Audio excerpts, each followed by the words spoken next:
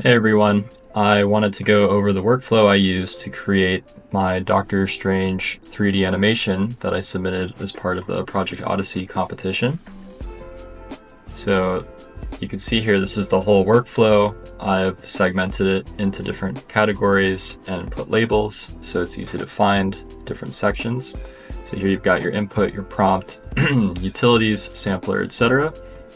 So I just wanted to walk through some of the sections here so that if you decide to use this workflow, you'll know what settings are relevant to change the result.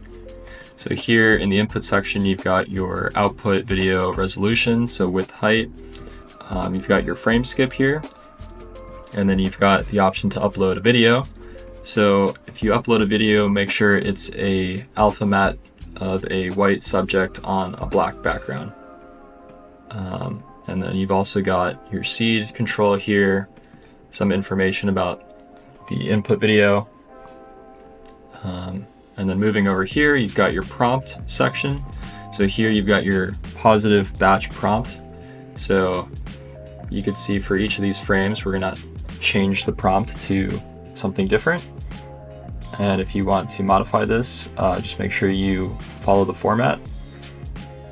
You've got your negative prompt here. Over here you've got some utilities, so this is just for cropping and resizing the video, grabbing a subject mask, creating a black background, and then this is just also grabbing the mask for the subject, and it helps with compositing later on. So if we move up here, you can see this is where we do the mask dilation effect.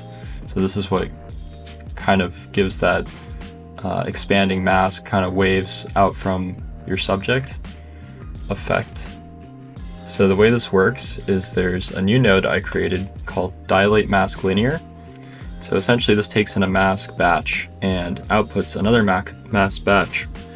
And you've got a few parameters here. You can change the shape from circle to square. Circle is slow to compute but gives accurate results for the shape of the mask. And square is slower to compute but is less accurate.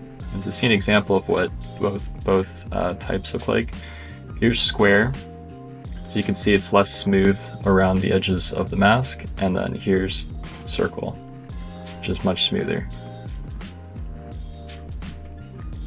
So you've also got the option to dilate a certain amount per frame. So this is how quickly the mask is going to grow. And you've also got a delay. So this will wait a certain number of frames before it starts the dilation. So you can see it's currently set to 12. So for the first 12 frames, nothing happens. And then afterwards, the mask starts to expand until it covers the whole screen. It's the same exact process for the green and the blue masks. The only difference is the delay is set slightly offset. So it takes longer for the green mask to expand and finally the blue mask to expand. And finally, we composite it all together, and so you can see what that looks like here. And then we set this output as the composite video, which is used later on.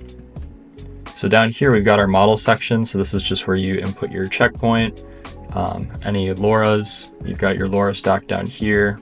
I would recommend using an LCM model for this workflow.